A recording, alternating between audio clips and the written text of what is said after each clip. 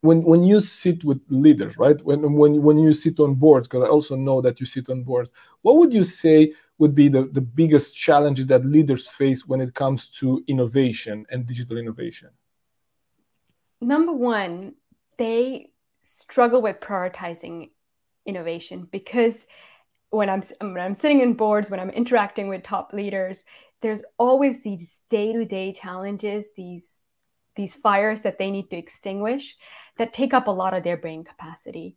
And that's where I tell these leaders that their job is to kind of be that pilot. When something goes wrong, what the pilot does is that it assigns tasks to everybody else, and the co-pilot takes on. And the pilot itself sits back and thinks, what's the next thing I need to be thinking about? Did I miss something? Did I make the right decision? And I feel like as a CEO of a company, as leaders, you need to create that space where you're thinking about the future, and not only just extinguishing fire and doing the day-to-day operations, which is obviously really essential too.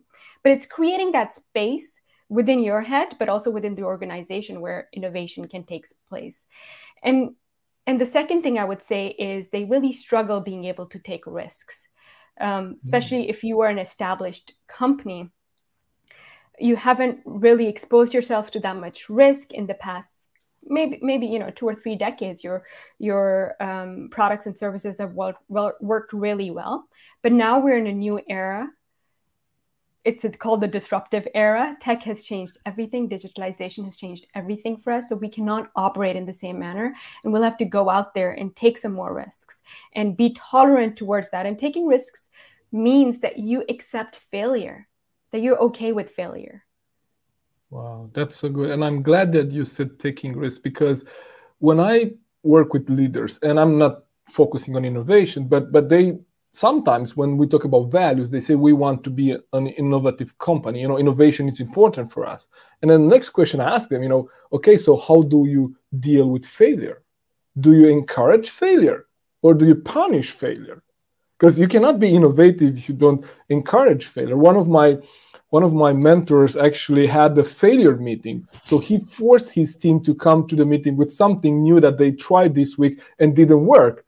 And he said, you better come to the failure meeting with something that you tried and failed at. And that's, absolutely driving innovation. Exactly. I love that. I mean, we should be allowed to make mistakes. We're going to make them anyway, even if we're not allowed, right? Yeah, exactly. But, it's like not holding your team accountable for every time they fail. If a person gets fired or they get demoted, then you're not sending the right message. Yeah. As a leader, you have to show your team that you have their back, that you trust them, and that they can make mistakes, and it's okay. There's a room for us to play with here.